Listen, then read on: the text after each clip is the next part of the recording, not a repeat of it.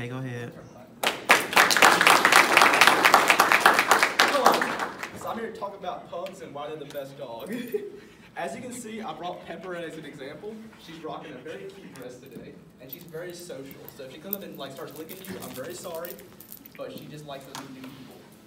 So she belongs actually to Grace, who's in the corner. And we got her about 6 months ago, and she's very adorable. So talk about the origin.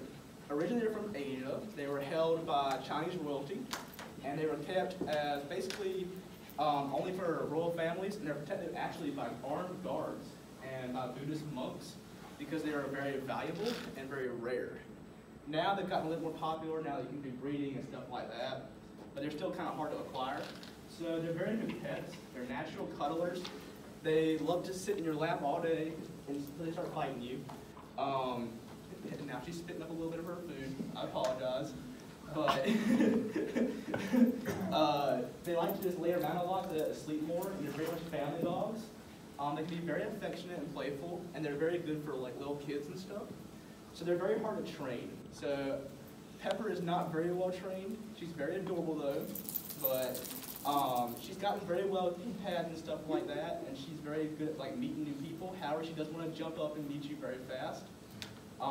And she's not very good at sitting. It takes her about 3 or 4 times to tell her to sit and give her a treat before she actually will do it. So they're very loyal dogs though. They're very much known for coming back to their owners and stuff like that. Like she comes back to me right now. They're perfect companions for anyone who likes affection with his or her dog and who wants to be very playful with the dog. Even though they have to sleep for long hours of the day, they definitely want to go around all day and play with you.